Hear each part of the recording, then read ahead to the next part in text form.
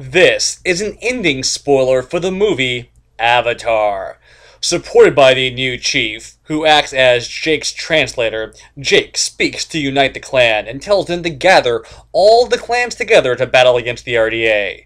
Noticing the impending gathering, Quaritch organizes a preemptive strike against the Tree of Souls, believing that destruction will demoralize natives. On the eve of battle, Jake prays to Iwa via a neural connection to the Tree of Souls to intercede on behalf of the Na'vi.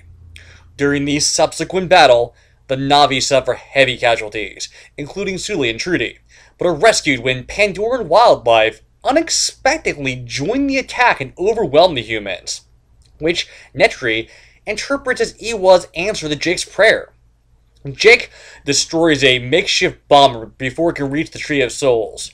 Quaritch escapes from the crashing bomber, wearing an AMP suit, and breaks open the Avatar Link unit containing Jake's human body, exposing it to Pandora's poisonous atmosphere.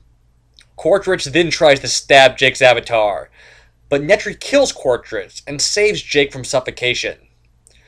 With the exceptions of Jake, Norm, Max, and several other scientists, all humans are expelled from Pandora and sent back to Earth, after which Jake is transferred entirely into his avatar with the aid of the Tree of Souls. That's the ending. Thanks for watching this video.